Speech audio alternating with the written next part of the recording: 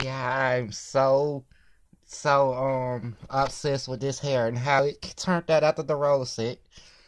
I know I'm excited, but every time I see this hair, it like brightened my mood 10 times more. And it was funny because before I got this one, before Ruth sent me this one, I was idolized by the other Kenya doll hair. I got the 25th anniversary one, but this one, some odd reason, has been idolizing me a little more. But on another note, the 25th anniversary Kenya hair is still idolizing me pretty well. But yeah, I'm gonna tell y'all exactly how I made her hair like this in the product review I'm doing tomorrow. But I just had to show y'all this cute hair again.